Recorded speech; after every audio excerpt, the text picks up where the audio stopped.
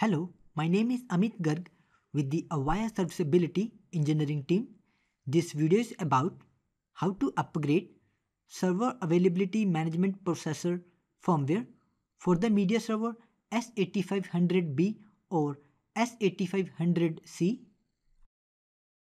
I have logged in the shell prompt of media server S8500C with the Communication Manager release 5.2.1.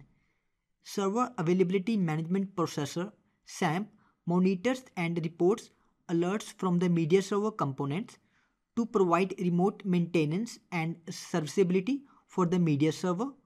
It also provides controls to turn on and turn off the power to the media server. Now, to upgrade the SAMP firmware, the file should be staged in the ftp/pub folder of the media server. Now go to ftp/pub folder of the media server by using this path and press enter. Type ls-ltr. Now in the output you can see the SAMP upgrade firmware file. This is the firmware file that I have downloaded from support.avaya.com website and already staged this file in the ftp/pub folder of the media server.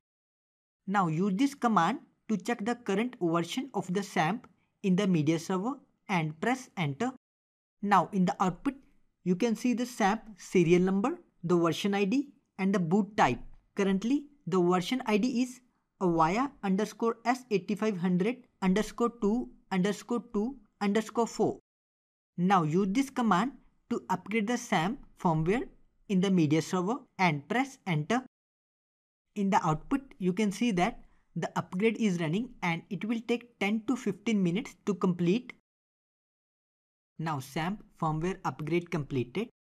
Now use this command SAMP cmd space SAMP-update space status to check the new version of the SAMP and press enter. Now in the output you can see that the new version ID of the SAMP is Avaya _S8500_2_2_5.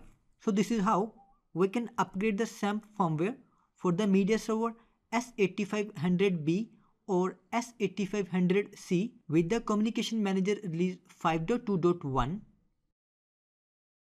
Thank you for your time today. We welcome comments, questions and feedback at mentor@avaya.com or on Twitter @AvayaMentor. For more details or related information, please visit support.avaya.com. Thank you for choosing Avaya.